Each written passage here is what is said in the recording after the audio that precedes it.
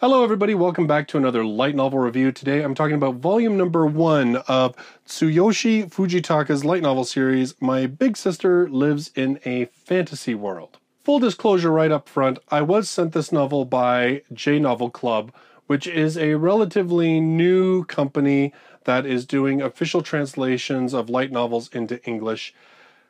Aside from the free book, nothing else was exchanged hands, and this is purely my opinion for the rest of the review. Now, in this novel, our main character, Yuichi, basically is dealing with two major problems. First of all, his big sister, Mutsuko, is a Chuunibyou, which means that she has middle school syndrome. Essentially, to Mutsuko, because science hasn't definitively proven that aliens don't exist, there won't be a zombie apocalypse, that there aren't really monsters. Because of that, she believes all of these things are not only possible, but even probable. And so she's dedicated herself to preparing for any of these particular outcomes. And for Yuichi, of course, this is incredibly embarrassing. But what's even stranger is the day before high school, he wakes up and he realizes that he now sees labels above people's heads. Now, initially it seems fairly benign. His family is labeled, mom, dad, big sister, little sister. Even when he first arrives at school the next day, things seem fairly straight ahead. Classmate, friend, peer. But then he gets into his classroom and his classmates start introducing themselves.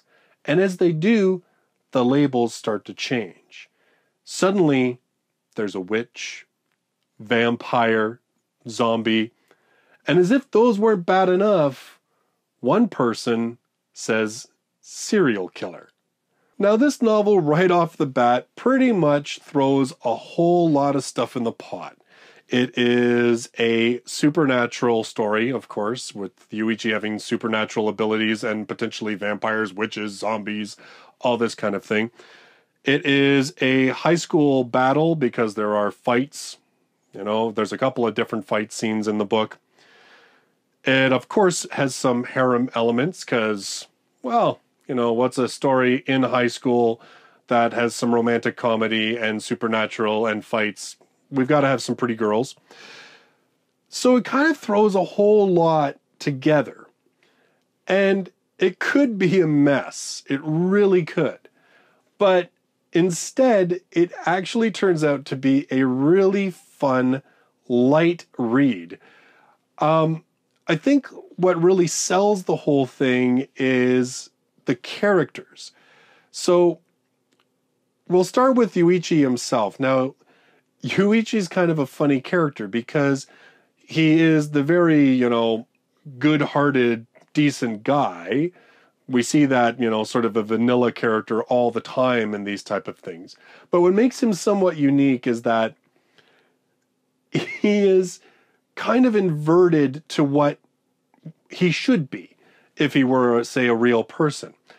See, Yuichi has been trained how to fight by Mutsuko because, of course, she believes all this crazy stuff is going to happen.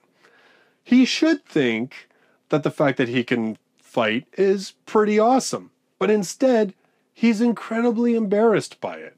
He thinks it's horrible that he's learned these things because of this embarrassing older sister of his. On the flip side, there are certain family situations that I don't want to spoil because it's funny when it happens, but there are certain family situations that any high school boy would be completely horrified by and embarrassed, and yet he just absolutely has no problem with it whatsoever.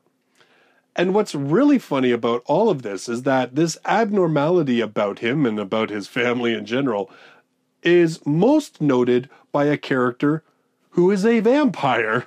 So even though this person is a vampire and part of this sort of otherworldly existence, they are probably the most level-headed, normal person in the whole story.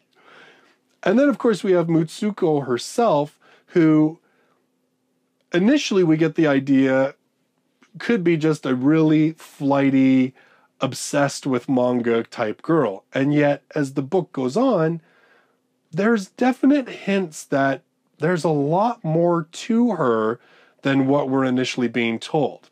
And again, I don't want to spoil it, and I think potentially these are things that are going to become story elements later on in the series. But there is definitely a lot more to her character than just being obsessed with these, storylines and these potential apocalypses and monsters and everything else.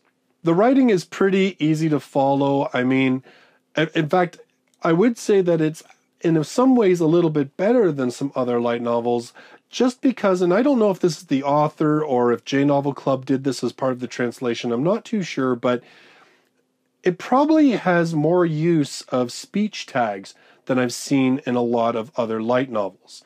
And even when speech tags aren't used, the way that the dialogue is intermixed with the action and describing what a character is doing and everything else, it makes it very clear who's talking pretty much all the time, which is a great thing because there are some light novels where you have like half a page of dialogue and you're really not sure who's saying what throughout most of it.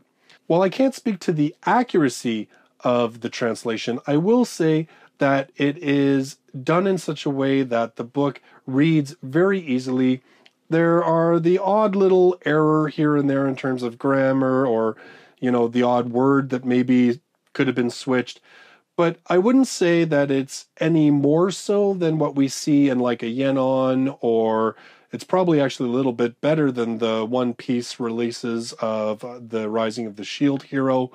So in terms of being a relatively newcomer to the English translation market, J Novel Club is, based on this volume, I thought they did a really good job. In fact, I was a little hesitant because they were a new company. I didn't know how things would read. I didn't know how the translation would feel. But based on this, I'm actually looking forward to reading some more of their stuff and seeing how the rest of their books are. In general, My Big Sister Lives in a Fantasy World is not going to be for everybody, and it is probably not the greatest thing to introduce to a non-light novel reader. But if you are willing to accept that something that is completely sort of off the wall, a little bit zany, but pretty much works because of how the characters react to everything that's going on, I think it's definitely worth a read.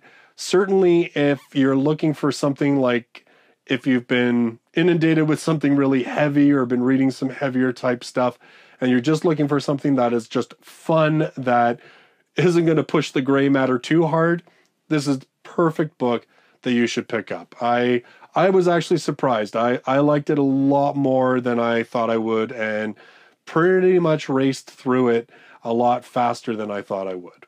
So those are my thoughts on My Big Sister Lives in a Fantasy World. Again, thank you to J Novel Club for providing me a copy to read. It really helped me out. I've been talking about how finances have been a little tight trying to keep up with all the books that are coming out. So it was pretty awesome to be able to read something completely new from a new company I wasn't familiar with. And I really did actually end up enjoying it. So that was pretty awesome.